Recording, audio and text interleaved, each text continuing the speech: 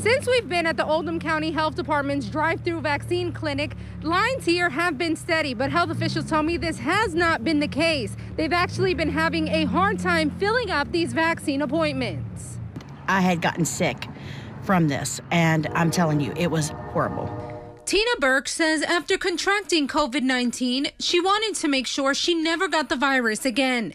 After looking everywhere for a vaccine appointment, the only place she found with openings was the Oldham County Health Department. As soon as I found one, I was like, oh, I'm taking this. But the amount of open appointments here is causing concern.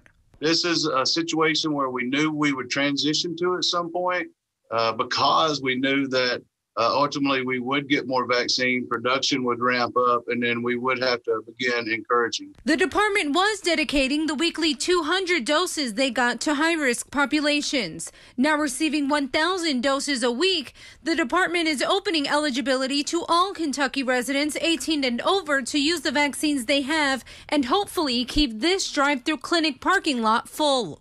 The vaccine, simply stated, does no good in freezers and or refrigerators. We need to get it injected into people's arms. The open eligibility is why Preston Money came to the health department today. He's 18 and it's the first day those his age and older can get their shot. He didn't waste any time rolling up his sleeve.